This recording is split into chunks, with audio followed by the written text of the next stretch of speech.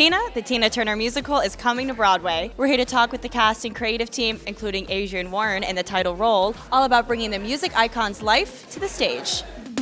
You know what? I'm not gonna lie. I'm a little bit nervous, but I think the nerves is just excitement. I'm just excited to be home and to be sharing this with her fans who I think have missed her over here. So I'm excited. We've got the good drama, we've got the great music, we've got the performers, we've got Philida Lloyd, we've got our creative team. We're in New York City. Adrienne does an amazing job embodying Tina.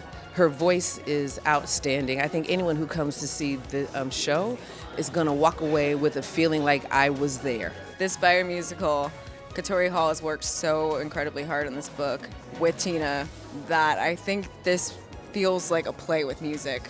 It's not just music for music's sake. Like, how can we fit these songs into a story? It's like, this is the story, and where does the music fit in along the way? We were just able to kind of look at the emotional tone of a song and what the lyrics were saying, and we were able to like place it in very particular points where it's like, oh my gosh, this actually works. This is moving the drama forward.